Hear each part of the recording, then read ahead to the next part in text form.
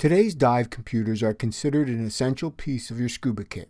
The days of utilizing the recreational dive planner are past. This presentation has been developed to provide you with information on what you should know and understand about your dive computer. It is critically important that you understand your dive computer. You must be able to navigate around the various screens and menus to ensure that you know what your computer is telling you and where to find information. More importantly, you must set up the dive computer properly so you know why the computer is functioning the way it does. Remember that your dive computer is a vital piece of safety equipment to help you reduce the risks associated with scuba diving. Today's dive computers come with a wide array of features and functions, from air integration to onboard oxygen sensors to brightly colored displays. The dive computer has come a very long way. Like all products in today's market, these added features and functions come with a price. So you will need to balance the features and functions with the investment that you're willing to make in a dive computer. Just remember, there are a lot of quality dive computers on the market. You get to decide. Let's start our discussion with a key feature which is the heart of your dive computer, the decompression algorithm. These algorithms are based on the same level of research regarding how your body absorbs nitrogen. There are, however, some differences in how the mathematical models for the various algorithms are implemented. Some models may be more conservative than others. Even though they are slightly different, they are all rigorously tested and designed to minimize the risk of decompression sickness. If you dive with a backup computer that has a different algorithm, be aware that you may see some differences in your no decompression limits. Dive computer displays have gotten a lot better over the years. Today, it is not uncommon to have a dive computer with a bright colored display. These color displays do not really require a backlight for reading your computer in low light situations, especially night dives. Also, there are dive computers that allow you to adjust the brightness of the display. Most importantly, you need to be able to see and read your computer. The small watch style might look great on the boat, but once you get underwater, are you still able to see what the computer is displaying? All computers have a menu structure to allow you to set up your computer as well as cycle through important information related to your dive. You'll want to understand the menu structure. Is it simple and intuitive to understand? And more importantly, is navigation through the various areas easy? Sometimes people don't properly set up their dive computer because the menus seem too complicated. Going hand in hand with the menu structure and equally important are the buttons. Dive computers can come with 1, 2, 3, or 4 buttons for paging through the various screens, entering information, or setting parameters. Some computers allow you to adjust the sensitivity of the buttons. You will need to ensure that you understand the purpose and function of each button on your computer. There are basically two types of batteries that power your computer, replaceable or rechargeable. The replaceable battery, like the AA, CR2450 or CR2032. Many of the new dive computers that use replaceable batteries are made so you, the user, can replace the battery. Some models require you to send it to a service technician to replace the battery. Just be sure that you are comfortable in replacing the battery on your computer, as you need to make sure that the O-ring is properly seated. Having a spare battery is highly recommended. Rechargeable computers are also very common. Just remember to bring the charger with you when you go on a dive trip and that you have enough power before starting a dive. You need to consider how you want to carry the dive computer. You can either have the dive computer wrist mounted or in a console attached to your HP hose. A key advantage of the wrist mount is that the computer is very accessible and just a slight arm movement from your being able to read it. The console does require that you bring the HP hose from its stored position into your field of vision. You also can choose between a watch-style dive computer or a larger version that are called pucks or bricks. Brick is just the style name and not indicative of the overall size and weight. Whichever you choose, as we mentioned, when talking about the display, make sure you can read it. There are quite a few other features that you will want to consider. A big consideration is air integration. This is a very convenient way to monitor your gas supply, plus providing you with details on your surface air consumption rate and gas time remaining. Computers also come with digital compasses and/or GPS integration for navigation. Bluetooth is becoming very mainstream with dive computers for keeping them up to date, setting parameters, and downloading dive information. More and more features continue to be added, like an onboard oxygen sensor for nitrox diving. Vibration alerts are also an added feature for some systems. As I said, when we start talking about your dive computer, you get to decide which features and functions you want when making your purchase. Now that we covered the key features of the dive computer, let's talk about using your dive computer. I think about 4 main areas that you will need to understand to get the most out of your computer. First, you must set up the computer properly for the dive that you are conducting.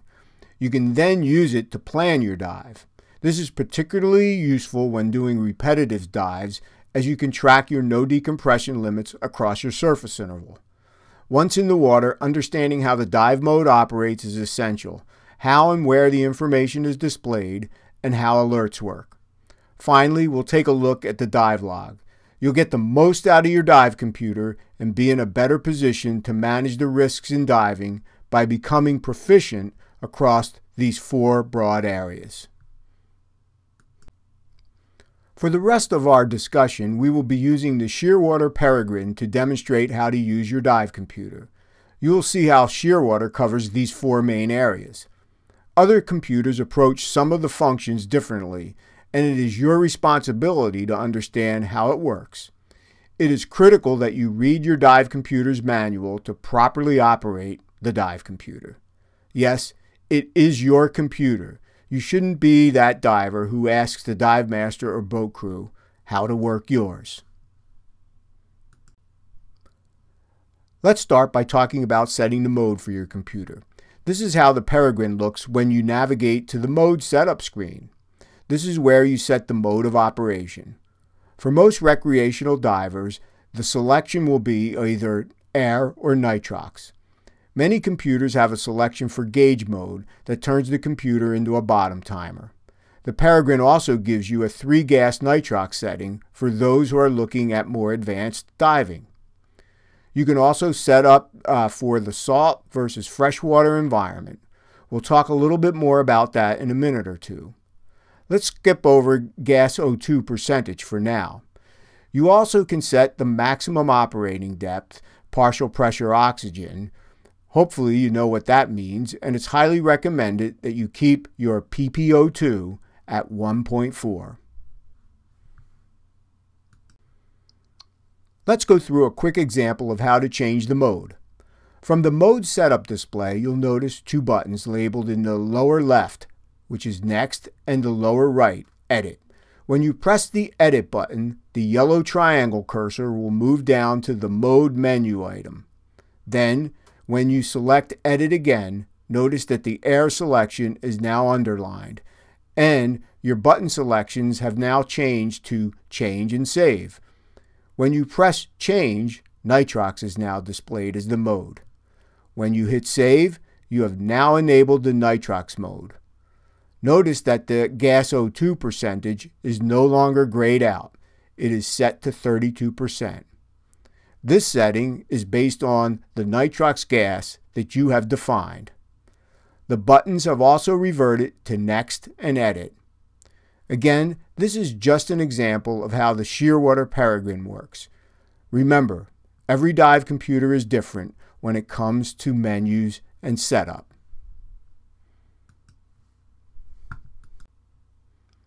From the mode setup screen, you can, as I mentioned earlier, change the salinity settings. Your options are the default EN13319 setting, which is a European standard that is a blend between both salt and fresh water. Or if you like, you can adjust the salinity to either salt or fresh. Salt water is denser than fresh water, so this will impact your depth display, while changing it doesn't affect your decompression calculation. We're going to skip over changing the mod PPO2 for now. Let's now move to the deco setup. You'll see that this computer tells you the algorithm being used, in this case the Bullman GFZHL-16C. Should you want to change the conservatism setting on your computer, you get a choice between low, medium, and which is the default, and high or custom. This setting is changing the gradient factors, thus changing the no decompression limits. A detailed discussion on gradient factors is beyond the scope of this session, and if you choose to go into the custom setting, you really need to have a full understanding of this adjustment. The last stop setting is only available for the 3-gas nitrox mode and has 2 settings, 10 or 20 feet. And finally, you can change the safety stop. The default setting is adapt. Normally, adapt will have a 3-minute safety stop unless you exceed 100 feet or your NDL dips below 5 minutes. The computer will then display a 5-minute safety stop. You can also turn it off, or you can set the safety stops at 3, 4, or 5 minutes. If you are so inclined, you can set the Peregrine to count up from 0 on your safety stop. Alerts can be an important safety setting. As you can see here, we can set depth, time, and low NDL on this computer. Most computers have similar settings. The Peregrine can also provide you with a vibration alert. Computers also come with audible alerts. You will need to understand how each computer displays an alert and also if and how you need to acknowledge the warning. You'll want to make sure that your units of measurement are set up for your preference, metric or imperial, depth in feet or meters, temperature in Fahrenheit or Celsius. We can also set the Peregrine screen brightness, cave, low, medium, high, or auto. The altitude setting is not accessible, and if you want, you can flip the screen in the other direction. One last area that we'll cover in setting up your dive computer, and in my opinion, it is important, but sometimes ignored, is setting the correct date and time. Remember that there are time changes. Remember your log is going to use the date and time from your computer. The log rate determines how often the computer adds samples to the dive log. You can set it for either 2 seconds, 5 seconds, or 10-second interval. The 10-second sampling rate will give you up to 200 hours of detailed logs. If you sample more often, that number will go down. The NDL planner is accessed from the dive setup selection.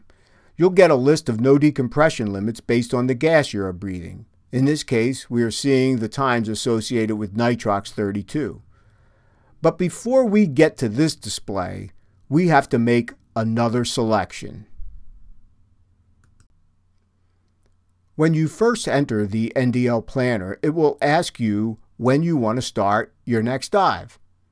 This is a great tool if you're sitting on the boat and want to know how much no decompression time you'll have 30 minutes from now. You can see from this display that you can plan right now or adjust it from 15 minutes all the way up to 1 day. When you adjust this setting, the NDL list will be calculated with the time added to your surface interval. When you are ready to go diving and when you start up the computer, most will go into a surface mode and you'll get some basic information. For this computer, you can easily check your surface interval, and in this example, you've been out of the water for 1 hour and 15 minutes. You'll also get a visual display of the battery power. The depth of your last dive is shown along with the current temperature and time. Another critical piece of information is the gas setting for your computer. Here, the last setting was nitrox 30. Nitrox mixes can change based on a variety of factors. It is your responsibility to adjust this setting based on the tank that you have analyzed and that you're going to use on the next dive. Let's assume that your afternoon dive will use a 32 mix. Let's run through a quick example of setting your gas properly. As you can see, the surface mode shows that the computer is set for nitrox 30. When we analyzed our tank for the afternoon dive, it came in at 32%. So we need to change the computer, and we can do that by navigating to the defined gas screen. For this example, we hit the next button and then move the yellow cursor under the 0. Pressing change will move it up, and when you get to 2, you hit save. When you go back to the surface mode screen, you'll see that you have properly set the computer for the mix that you will be diving, nitrox 32. When diving, your computer will provide you with the primary information to reduce your risk while diving. In this case, we have the primary information on the top of the display to include our current depth, how long we've been diving, our ascent rate indicated by the chevrons to the right of the depth, our no decompression limit, and the computed safety stop. This computer also provides a graphic display of the nitrogen loading to the right of the NDL. The bottom row displays other information like your gas setting, max depth, current time, and temperature. You can make some changes to how the bottom row is configured. We're not going to cover that here. Also, you can scroll through various information screens displayed in the bottom row. Again, that is beyond the scope of this course and is clearly articulated in your user manual. Here's a little more on the ascent rate indicators. Each chevron represents an ascent rate of 10 feet per minute. When the bottom 3 are colored white, your ascent rate is between 10 and 30 feet per minute. When you go above 30 feet per minute but less than 60 feet, all 5 will turn yellow. Exceeding an ascent rate of 60 feet per minute will turn all 6 red, plus they will start flashing. Now that we have completed a dive, you can use the computer's dive log function to get all the details regarding the dives that you have made. This is an example of how the Peregrine provides information in the dive log. You can see that you are provided with a list of the dives, and then when you view the specific dive, you'll get a wealth of information, including things like the max depth, the average depth, start and stop time, and a whole lot more. As we talked about earlier, the Peregrine can hold up to 200 hours of data at a 10-second sampling rate. We're going to wrap up our discussion with another feature that many dive computers leverage today, and that is cloud-based apps that sync with your computer via Bluetooth. You can download your dives and then enter details, information, and pictures for that dive. Additionally, these apps allow you to keep your dive computer updated with the latest releases. Let's finish up our discussion. Remember, your dive computer is a critical piece of your scuba kit, and you get to choose your computer based on the features, functions, and price. To get the most from your dive computer, make sure you have it set up properly, can access the planning mode, understand the information while diving, and finally, get to look at your dives in the logbook. It's your responsibility to know what the computer is telling you and why. And like I said at the beginning, dive computers are very powerful and affordable in today's market.